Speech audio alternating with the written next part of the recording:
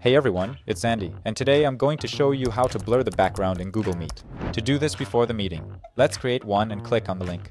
Before the meeting, we can check our equipment, set everything up for the meeting, and also apply visual effects. To do this, we click on the three dots, then apply visual effects, and here we can choose the level of blur. It can be light or moderate. Once we set this up and check that everything is working, we click the join button. Now, our picture will already have a blurred background. If we want to blur the background during the meeting in Google Meet, we also need to click on the three dots, apply visual effects, and here we have a duplicate of this tool. And in order to cancel the blur function, you can click on the blur tool or select layers here and delete background. If during your meetings in Google Meet you don't want to miss any important details, I suggest you take a look at Bluedot. Bluedot is a free extension that will let you record, transcribe, and summarize your meetings without using third-party bots. And to use it, you just need to install the free extension. And then during the meeting in Google Meet, you need to hover over the blue dot icon.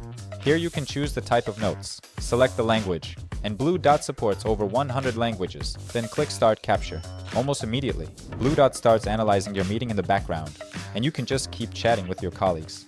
And to get the recording result, you just need to leave the meeting, and Bluedot will immediately open the meeting recording in a new window. And here's what the meeting recording looks like in a live example. On the right side, you can see that Bluedot generates a complete transcript of your meeting. It also identifies the speakers.